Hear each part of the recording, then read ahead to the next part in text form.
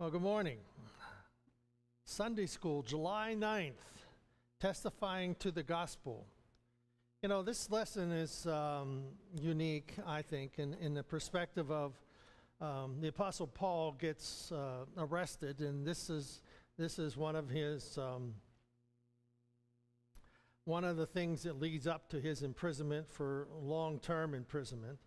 And you would think that it would be over something he said or something he did or his argument with someone, but you know, what we'll find out in the lesson today, it basically was a misunderstanding that people had who didn't like him, and they were using the occasion to basically try and kill him. So we'll find out what goes on in the lesson. Well, last week we had Paul on his way back to Jerusalem, and he had stopped in Ephesus, and we find where he had said his farewells to basically the area, the people, the churches in that region. They came to meet him, talk to him. And we see how that after that, Paul sailed across the Mediterranean Sea to Caesarea, which is in northern Israel. It's still there. It's a seaport. And Paul later on finds himself in prison there. And I was there once. And there's an amphitheater, and some of the port is still there. It's mainly underwater. At that time, there was less water in the Mediterranean Sea than there is now. So either the land sunk or the water came up. We don't, it's one of those things. And so anyhow, Paul lands in Caesarea, and as he is at Caesarea, Agabus, a prophet, comes to Paul, and he also foretells this, that whenever he goes to Jerusalem, he's going to be bound, and he's going to have his freedom taken away. And of course, everyone's advising him, including Luke, who wrote the Gospel of Luke, who was there, said, you don't go to Jerusalem, just stay here. Well, Paul did not flinch from that. He felt that it was his mission to go to Jerusalem and to take the offerings that he had collected from the churches in the Mediterranean area and in Achaia and those areas. And they had collected an offering for the church in Jerusalem because Jerusalem was under a drought, and the people, the church in Jerusalem, they were having great difficulty. So Paul had received an offering, and he was now taking it to Jerusalem. But everywhere he went, people were telling him, this is what's going to happen to you whenever you get to Jerusalem. Now, one of the things that we look at here is, people said, well, in hindsight, we could look at this and say, Paul should have listened. He should have listened to these individuals that were telling him not to go, because look what happened. Well, Paul knew he was supposed to go to Jerusalem, and he knew that trouble awaited him there, and people said, this is what's going to happen to you, and Paul says, yes, and they would say, don't go, and Paul said, no, I have to. This is what God has for me to do, and this is where I'm going, and I'm not going to back off from that call that God has on his life. So Paul, he says, "I will. The will of the Lord be done." That was his declaration to this warning not to go. But he was of a mind that said, and of a spirit that said he had to go. And he says, "The will of the Lord is going to be done, and I'm going." So that's how that's how it happened. So Paul's arrival in Jerusalem, well, it was a joyful occasion for the people in Jerusalem. James, the half-brother of Jesus, is the pastor of the church there, and they were quite excited to receive Paul, and they were sharing the stories of what was going on in Jerusalem, and Paul sharing the stories of how that the gospel had been taken to the Gentiles. But in verse 20, it talks about there were many thousands of Jews who had come to know Christ as their Savior, but Paul was also informed that a majority of these Jews still maintained that you had to keep the Mosaic law, go to the temple, and all that. in order to become a Christian. These large number of Jews did not agree with Paul about Paul's declaration of the gospel to the Gentiles. And so even though they accepted Christ, these thousands of people who came and were part of the church, they were still under the law and influence of Judaism and the priests. And Paul was saying, no, he wasn't against those things. He was just saying Christ came to fulfill them. So, and we'll see as we go through the lesson, Paul participated in the temple ceremony cleansing and doing the same rituals and rites that he had done before. So, but the Jews that were now Christians, they were vehemently against Gentiles being Christians and coming to know Christ. So that's kind of the setting that we have for our lesson. In Acts chapter 21, verses 26 to 30. Then Paul took the men, and the next day, purifying himself with them, entered into the temple. So he purifies himself just the way he had always done, and the way you're supposed to whenever you're going into the temple. He went through the purifying rites. He didn't bypass any of that. So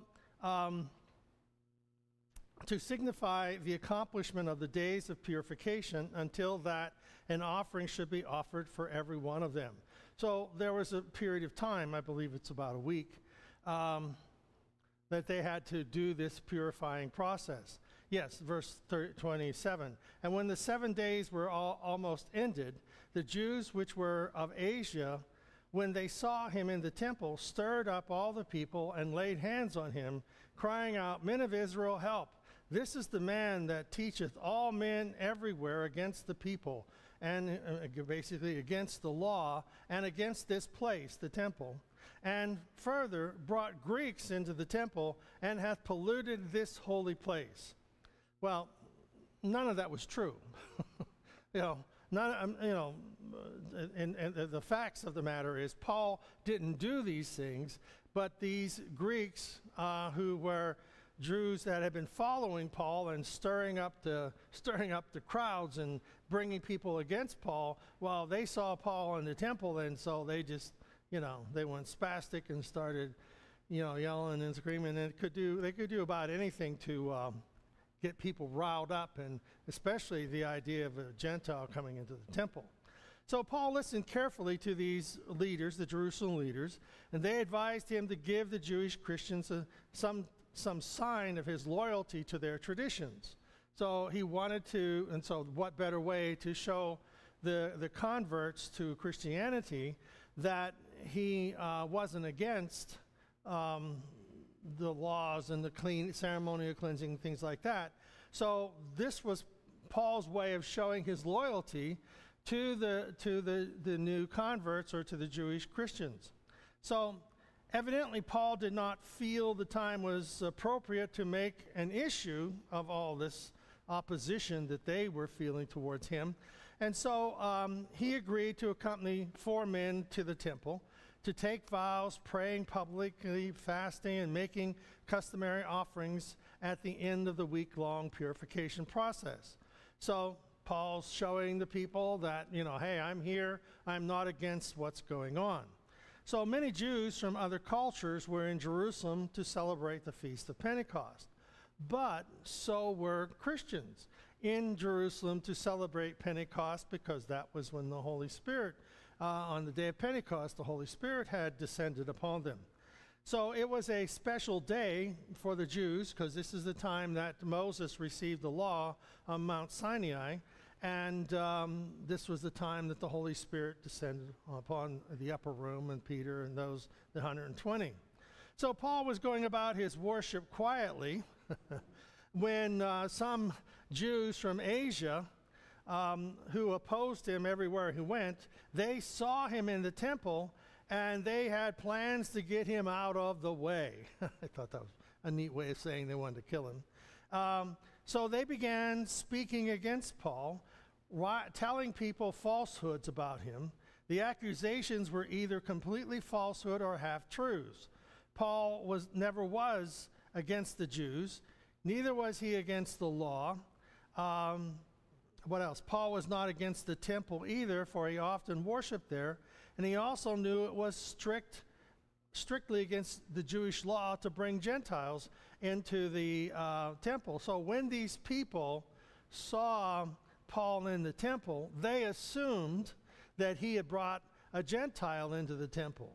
They didn't see the Gentile, but they decided that he must have brought him in. Well, what better way to get people, the people who don't believe, that are non-believers in Jesus, but they're the Jews, the strict Judaism.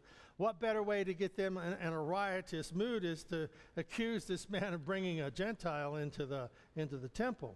So just because Jews had seen Paul with Trophimus and Ephesians, they assumed that he had brought him into the temple.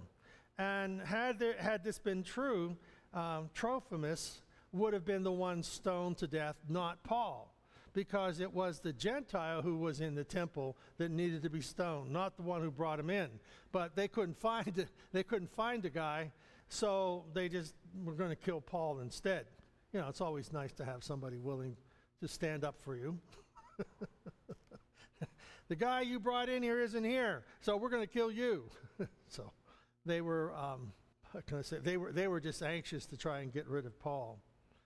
And as they went about to kill him, verse 31, tidings came unto the chief captain of the band that all Jerusalem was in uproar, who immediately took soldiers and centurions and ran down unto them. And when they saw the chief captain and the soldiers, they left beating on Paul.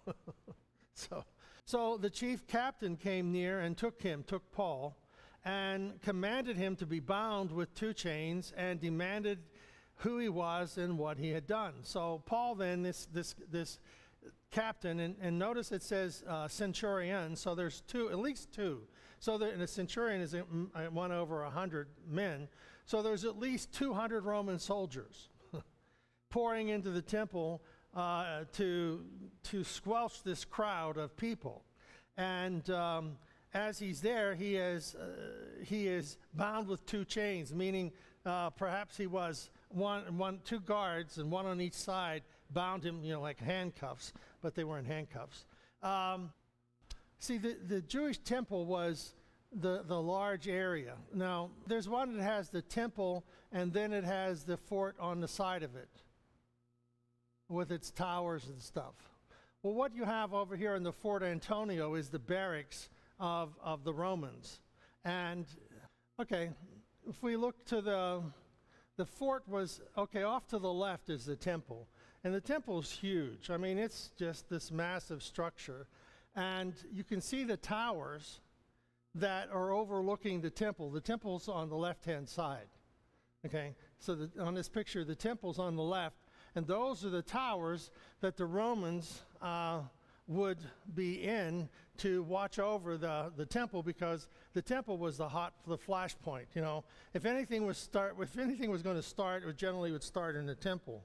And so the soldiers would be watching the temple area, and whenever this mob takes Paul on, at least 200 soldiers pour out of this fortress down into the temple.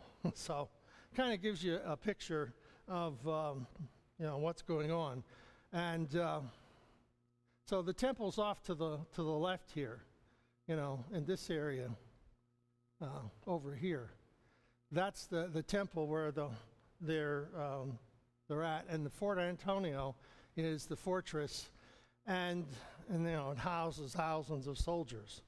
And that's where they pour out of and down into the temple area. And they arrest Paul, and Paul is headed, they're taking him back into the fort to protect him, and he is chained between 2 guards, one on each side, and they have him, in chains, and the people have backed off because they stopped beating Paul. It's kind of a picture you hear Paul being beaten and stoned and flogged and shipwrecked, It's just like, he just continues. What happened then, you have all this confusion going on in the riot, and, whenever there's people yelling and screaming, they need to kill him because he brought a Jew brought a Gentile in. That's all they needed to know, and they're going to kill the guy because he needs killing. It's just the way it is. So they were taking him somewhere out of the temple, but not completely out of the temple, because they didn't want to take him out into the street. They just took him into a side area, and they were going to kill him. But anyhow, there's where Jesus was tried and convicted is just up the wall, where the temple is, the fortress is. It's kind of all one wall, and further up the wall, for the wall of city of Jerusalem, is where Herod's porch was. And Herod's porch was outside the wall facing down into the Kidron Valley. And there's a platform that was there that he would have stood upon. And then when Jesus was flogged, he would have been taken off of the porch, down the steps, inside the walls of the city, and there he would have been flogged. And people who were wanting to kill Jesus and crucify him, they were all outside the wall, because they couldn't get in where the king was, where he lived. They couldn't get in there, so he took care of it from there. But anyhow, so they stirred up the crowd. There was a great uproar. They handcuffed Paul, and the captain was unable to ascertain anything. So he arrested Paul. He didn't know who started the riot. He just knew that Paul was the one who was going to suffer the consequences for it. So they arrested him. And when Paul is, verse 36, he states, "For the multitude of the people followed after, crying, 'Away with him!'" Just like they did with Jesus. So they were crying out, "Away with him! Let's kill the guy and get it over with." Verse 39. But Paul said, "I am a man which am a Jew of Tarsus, a city of Cilicia, a citizen of no mean city, and I beseech thee, suffer me to speak unto the people." So Paul is pleading with the captain, who has him under arrest. He says, "Let me talk to the people." So they're on this stairway back up into the fortress, and so Paul has the captain to stop, and that he could talk to them. So whenever Paul explained to the captain that he was a Jew and also a citizen of Tarsus, and he wants to speak to the crowd. So the surprised captain probably decided to let Paul do this, hoping to learn more about the situation, why it was that it was so important for them to kill him, and that he had stirred up the crowd. Cilicia is the way it's pronounced. Cilicia. So anyhow, I am a man. This is 22 verse 3. I am verily a man which am a Jew, born in Tarsus, a city in Cilicia, yet brought up in this city at the feet of Gamaliel, and taught according to the perfect manner of the law of the fathers, and was zealous toward God, as ye all are this day. And I persecuted this way unto the death, binding and delivering unto prison both men and women. So Paul is letting them know exactly who he is. So these Grecian Jews had come in and stirred him up and got this all going. So Paul now wants to give his testimony. Okay, this is what has happened to me. I want you to know who I am. I'm a Jew, basically Pharisee. I was taught under Gamaliel, and probably most of the Pharisees that would have been in the group, they weren't even educated the way that Paul was. So, and Paul goes on that he is zealous towards God and against Christians, to the point of persecuting and killing them. So, even executing some of the Christians. Then verse 6. And it came to pass that as I made my journey and was come nigh unto Damascus, about noon, suddenly there shone from heaven a great light round about me. I fell to the ground and heard a voice saying unto me, Saul, Saul, why persecutest thou me? And I answered, Who art thou, Lord? And he said unto me, I am Jesus of Nazareth, whom thou persecutest. So Paul is giving them his testimony. And they're listening. You know they're listening because they're not storming the guards. So they're listening to what Paul has to say, and it seems to be going rather well. He's talking about his Damascus Road experience and conversion and Jesus and things like that. Verse 12. And one, Ananias, now he's talking about how that he then went to Damascus, and there he met Ananias, a devout man according to the law, having a good report of all the Jews which dwelt there, came unto me and stood and said unto me, Brother Saul, receive thy sight. And the same hour I looked up upon him. So Saul's telling them, I was blinded. Saw Christ, blinded me, and then we find where Ananias prayed for him and he recovered. What else we got here? God had taken away, I like this part, God had taken away his mission of killing the Jews, killing the Christians, to being a evangelist for the Christians. So completely changed for Christ and changed his mission. So, and he said, verse 14, and again, all along he's building this relationship that he has with the Father. I mean, with the Jewish people and their rites and rituals that are that they conduct. He's still presenting that to them.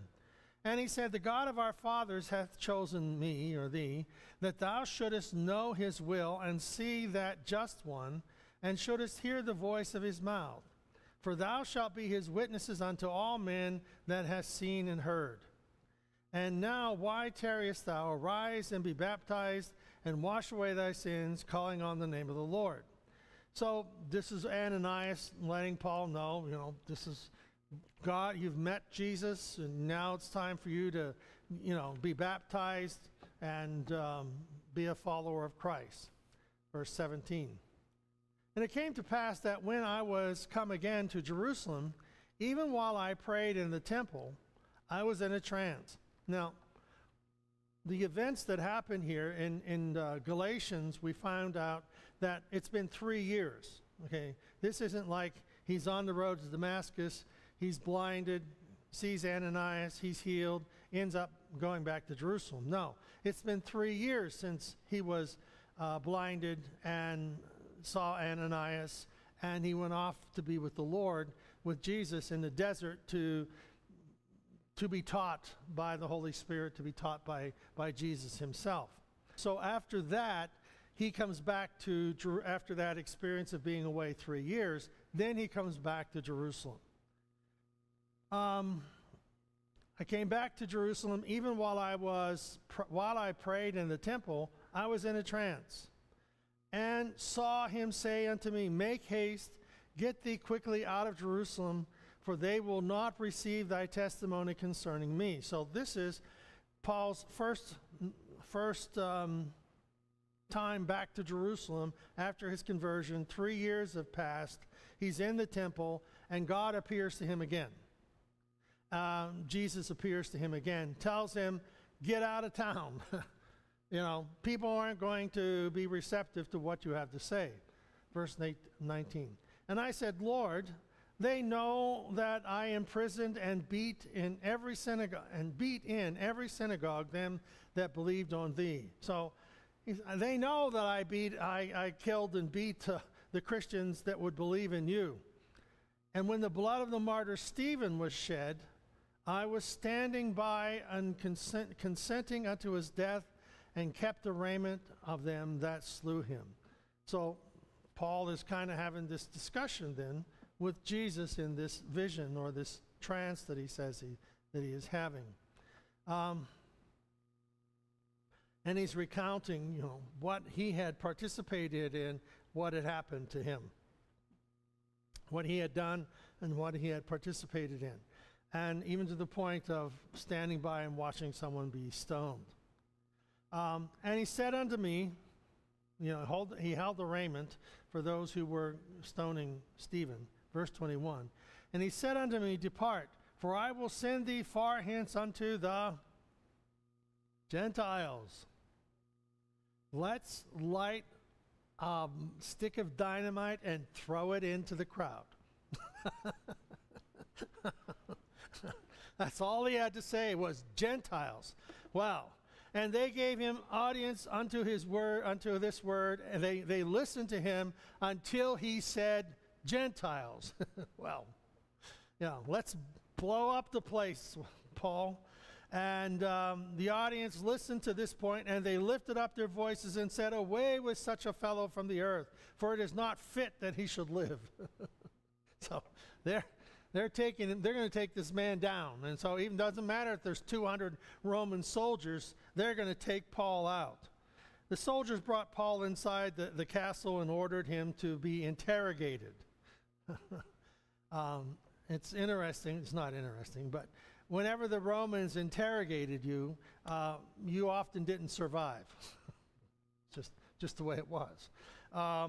They be interrogated with torture by being beaten with a whip. A prisoner typically fainted under the blows and frequently died. During Paul's ministry, 5 different times the Jewish leaders gave him 39 lashes. So Paul was his back must have been like a plowed field. 39 lashes 5 times. And I'm sure they didn't go about, let's heal this up for you, Paul. The scar tissue on his back must have been horrendous. And so they did this 5 times, and I'm sure that these guys are looking at Paul. They're gonna beat him again, and it's like, I see you've been through this before.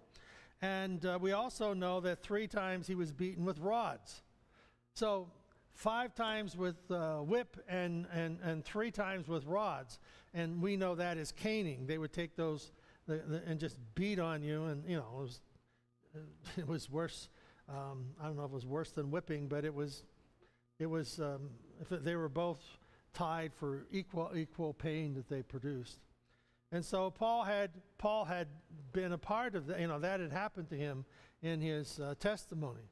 Well, Paul decides he's not going to go through that again. I don't need to be beaten another 39 times. You've survived 5. Why not survive 6? Well, verse 29. Then straightway they departed from him, which should have examined him, and the chief captain was also afraid. What happens is, somewhere in all of this, Paul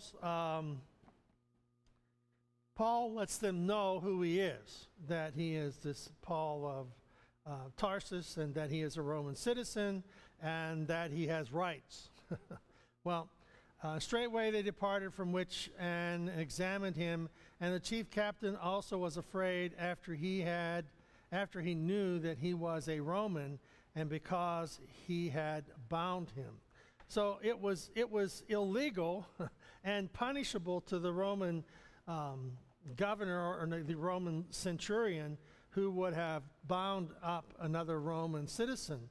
And we find that as we go through this, that the Roman citizen, the centurion who was, or the man interrogating Paul, was not a born Roman citizen. He was a person who had purchased his Roman citizenship at a great price. So even though he was considered a Roman citizen, Paul by birth was a Roman citizen. And he had more clout than the guy who was interrogating him because he was born a Roman citizen. Paul replied, yes, but how could he be telling the truth? The commander had paid a large sum of money for his citizenship. Paul did not look like he who would have been purchasing the rights of a Roman citizenship. So he had been dragged into the court, the outer court of the temple, and was about to be flogged, and he had suffered many indignities. And anyhow, we go on, and Paul is then taken to protective custody, and that's where we have him staying.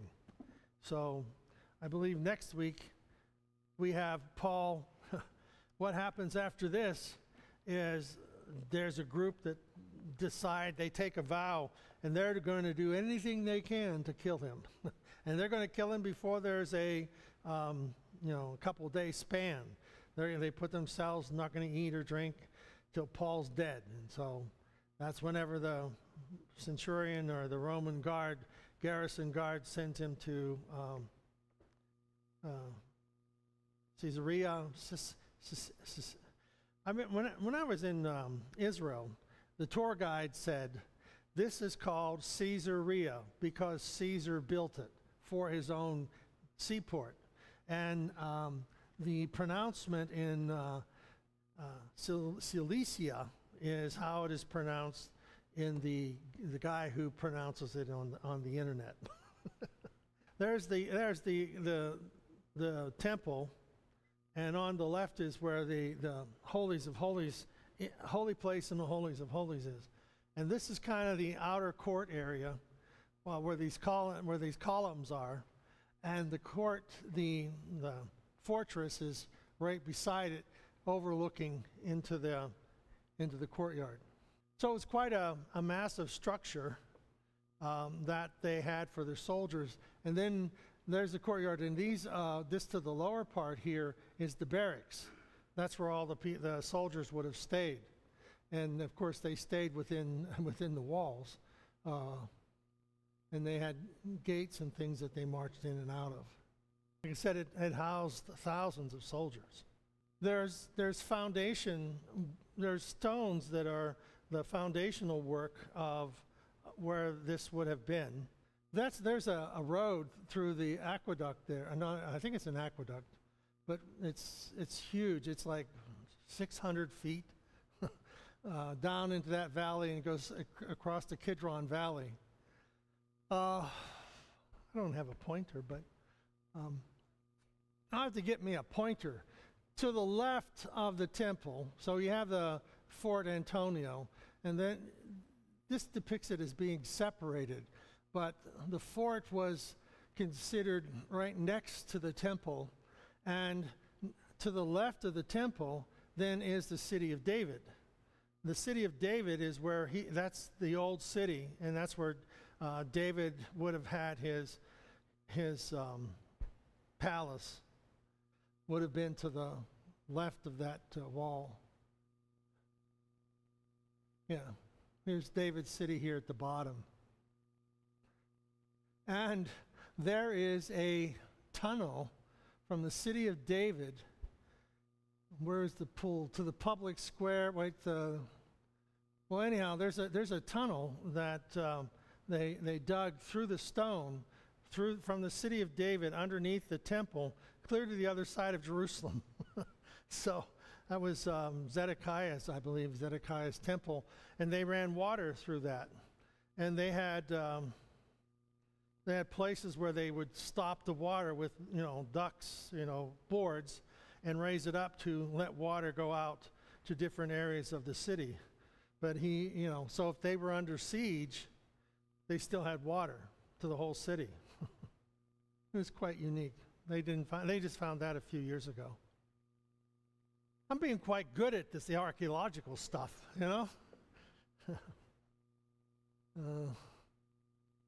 but I know nothing really. But so that's just know what somebody else tells us. But what's that? Yeah, but that's the true location of the temple. That's wrong. No, there is a group that is trying to. You can go back to that the true location. Yes, there's a group that is trying to say that this true location of the temple is where it was, so that they can rebuild the temple today, and have a sacrificial system reinstated, rather than trying to blow up the Dome of the Rock and put it there, which was the ancient temple, or the temple of Jeremiah when he goes back to rebuild Jerusalem. When Solomon built the temple, He built it up there where it's the Dome of the Rock, but they're trying to say now that Solomon's temple is right here where that true location is. And if that be true, then there's nothing blocking for them to rebuild the temple today, which they are trying to do before Jesus returns. You know, at the fulfillment of prophecy that they will rebuild the temple. And that's where there's a group of them saying that that location is the location, and they're going to rebuild the temple there because they already have it started. The red heifer they're going to use for a sacrifice. They've done all of that. And some say that they even have all of the rocks and everything cut to make the temple. But that's the argument that's going on now, where that location, where it's this true location, that's where they're saying they could build the temple, and it would be the original temple that was built by Solomon. But everywhere you step in Israel is it's a holy site. But it gives you an idea. It's interesting to see all the things, and go back to the one with the temple wall, like where the Wailing Wall is. I think I pointed that out last week. Yeah, that's it, right there. So that would have been the temple. The big structure here is the holy place, and the larger structure there, the holies of holies, that would have been where the Ark of the Covenant was, 10 Commandments, Aaron's rod that budded, and a jar of manna. And that larger structure there is where God was supposed to dwell upon the seat of the ark.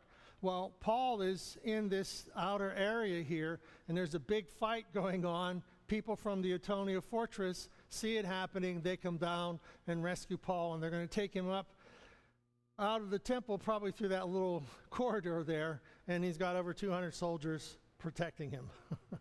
And they end up putting Paul up on their shoulders and carry him out of the area, trying to protect him. So that's it. Ta-da! And everybody said amen. Thank you, Lord, for your graciousness, your love and mercy. We thank you for how you provide, and Lord, how that history can be revealing as to what you have done and what you will continue to do to honor your promises. So we thank you for your blessing. Thank you for your gifts that work in our hearts and lives. We pray in Jesus' name. Amen.